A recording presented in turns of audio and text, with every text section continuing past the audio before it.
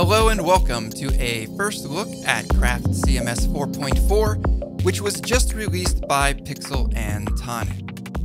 If you want to follow along with me in this video, you'll need to spin up a new project with Craft 4.4 or later, upgrade an existing project you have running Craft 4, which I did here, or if you want to try out Andrew Welch's Spin Up Craft 4.4 repository, you can just launch that in Codespaces or download the code or clone it and run that just as it is as a vanilla Craft 4.4 project. Of course, you can always just watch and listen as I walk through some of the most important features of 4.4. Now, I won't cover everything in 4.4, but if you want to see a complete list, check out the changelog in the Craft CMS repository, and it'll list everything organized by the impact it has, whether that's on accessibility, on content management, on administration, and you can go through and find the things that matter the most to you. As I mentioned, I've already updated this site. This is TrailQuest, a site that we build in the Real World Craft CMS course here on craftquest.io. I've already updated this to 4.4. You just want to run Composer Update and then Craft Migrate All to get the changes. So as always, please make sure you do this in a local environment using a separate Git branch and you have a full backup of your database. All right, let's jump in and look at a handful of features and changes in Craft 4.4.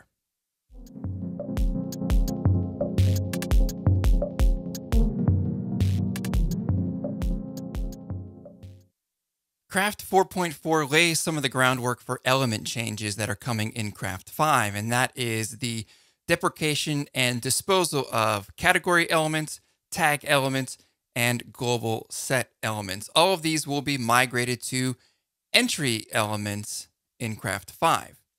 The idea behind this, as far as I understand it, is that content will now all be unified. So if I go into entries here, everything here under entries, so the content, the categories, the tags, it'll all be unified in this user interface here. Instead of having to click out to here to get to categories, it'll all be in here because everything will be entries.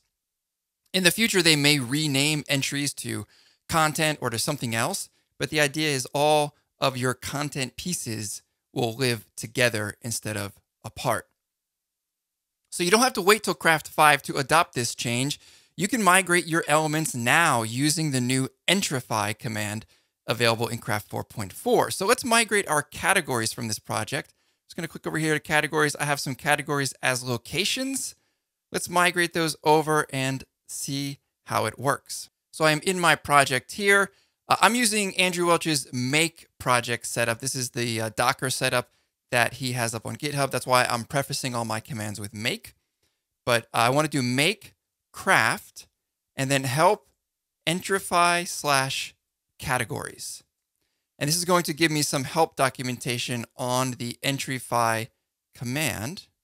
So here it is, entrify / categories. We pass in a category group. It's a string and it's the group handle. So what we do is we say craft entrify categories.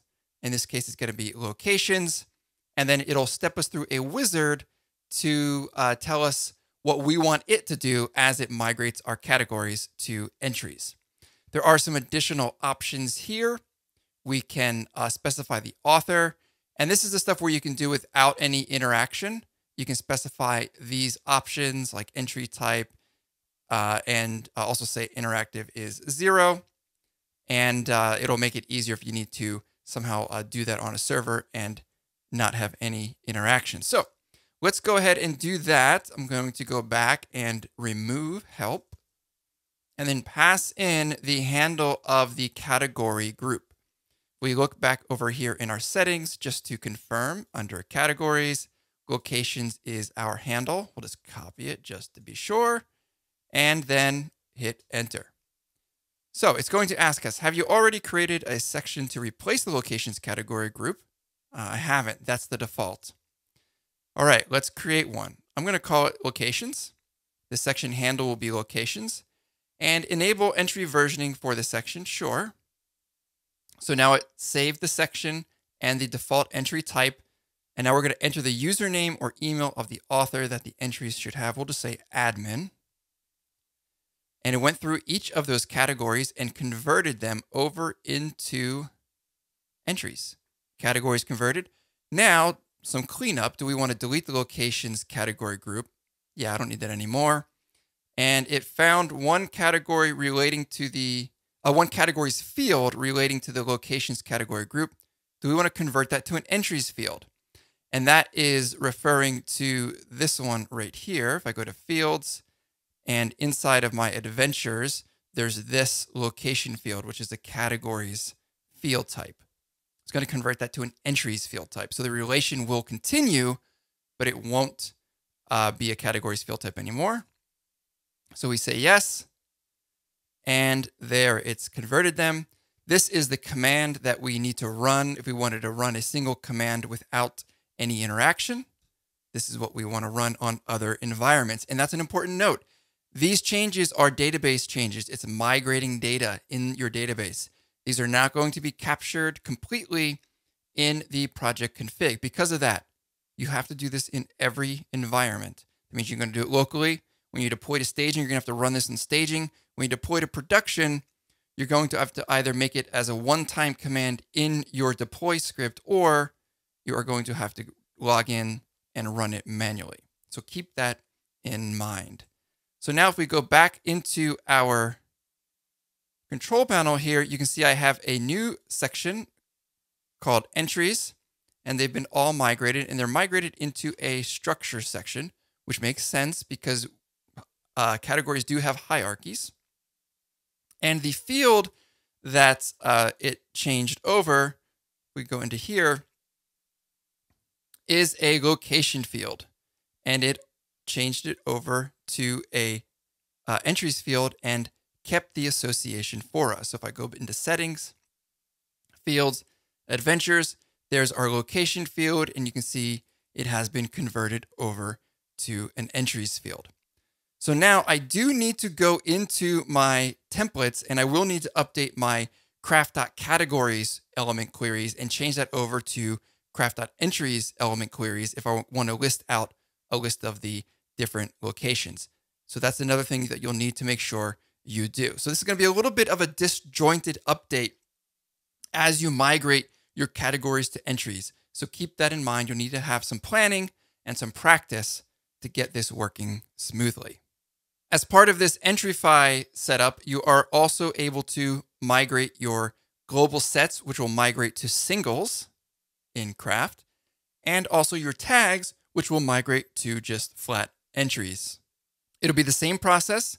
You'll also need to run that command to migrate those in your other environments.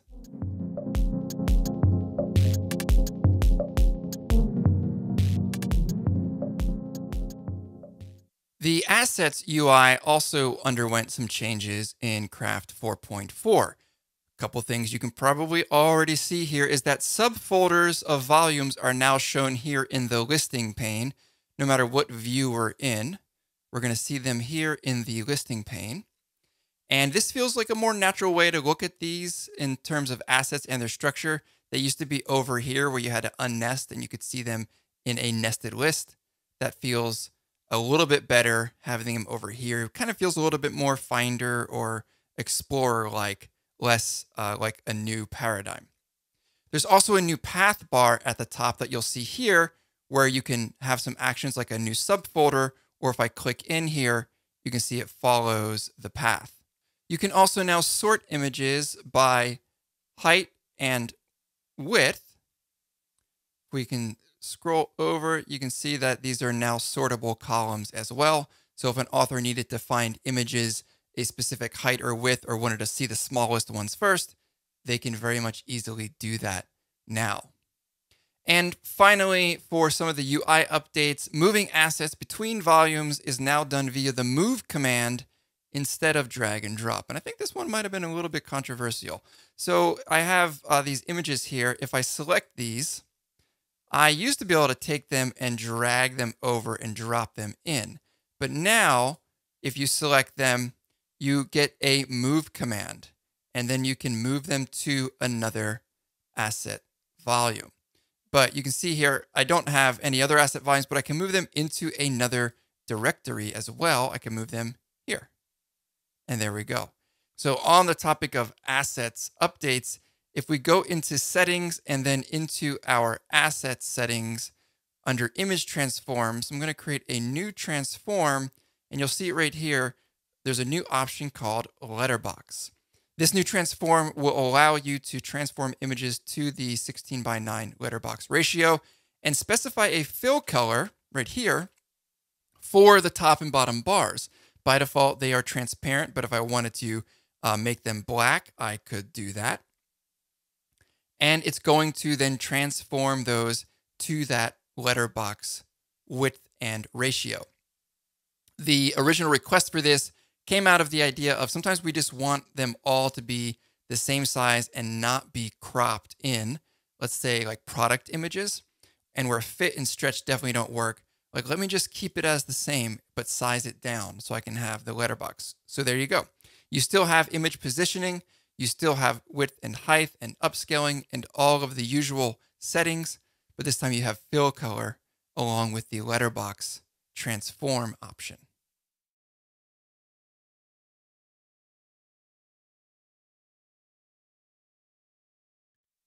Before 4.4, the conditionally shown fields were indicated with a dashed border. So this little diamond will appear next to anything that is conditional.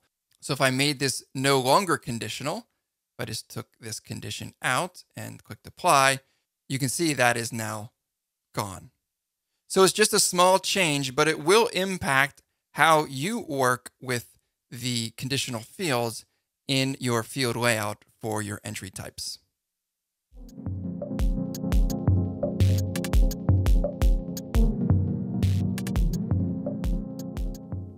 Craft 4.4 also introduces some consistency among the different ways of dumping data.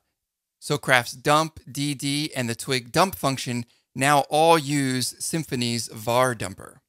And this unifies them all to have the same formatted output. Additionally, the Twig dump function no longer requires dev mode to work. Also, we have in our YDebug toolbar a new panel called dumps. And this is where we can see variables that were dumped via our templates. So let's take a look at how that works. In my template here, this is just the homepage template. If I use the dump tag, which is a new dump tag, and I go ahead and pass in testimonials and go back into my project here, you can see that now says dumps 1, and I can now see the different items in this element collection, and I can look through them. This is nice because it doesn't interrupt the rendering of the page. Instead, it just puts it into that panel. Now, if I did DD for testimonials, dump and die, of course that will interrupt the rendering of the page. But look, it also now has a nice output and everything is consistent. Similarly, if I did the dump function in Twig, you can see that is dropped into here as well. So a nice small change, but I think it will make a little bit of a nicer development experience. If you need to dump out some data, you can just look it right in the dump pane of your YDebug toolbar.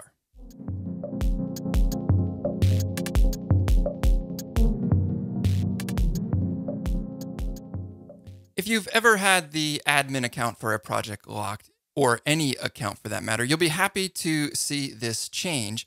There's now a user's unlock command that allows someone with privileged access, basically you have access to the command line of the server, to manually unlock the user by passing in the email address of the to-be unlocked user. So we'll just run help on that so we can see.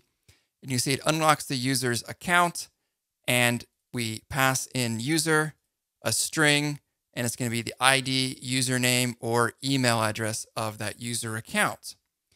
Also some options here, some pretty basic ones. So that is how you will unlock a user via the command line. Again, a small change, but it will help you in those instances where you need to unlock account. Maybe you take over a project, you need to unlock the account and get access to the project. This is how you would do it going forward.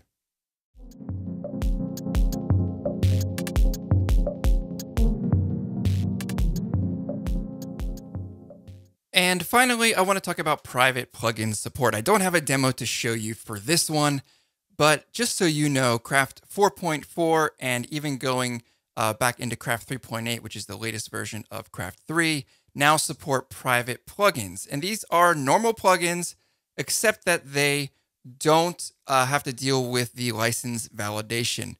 And you can use the underscore in the handle of the plugin to indicate it as a private plugin, which means there will never be a collision with a plugin handle from the plugin store. So again, a small change for developers, but something that will be nicely received for those people that are trying to write their own plugins and are worried about collisions with both license validation and the naming on the plugin store. So you can check that out in Craft 3.8 if you're still running a Craft 3 site, or of course in Craft 4.4. I hope you enjoyed this first look at Craft 4.4, and if you're interested in learning more about Craft CMS, or if you've been a watcher of the videos and the live streams but have not yet committed to becoming a premium member, I want you to know that CraftQuest is powered by the community and by premium members. Those memberships allow me to create new videos, to have guests on, and to create more material on a weekly basis. So please, if you haven't yet, please sign up for a premium membership to CraftQuest. And I think that it's so good. There's almost 1,000 videos in the catalog that I'm offering a free 3-day trial to everything in the catalog. Sign up, get a free 3-day trial, and then it'll automatically convert over to a full premium membership, and you'll be able to have everything that you need going forward on Craft CMS and modern web development. Thanks a lot for watching. We'll see you on the next video.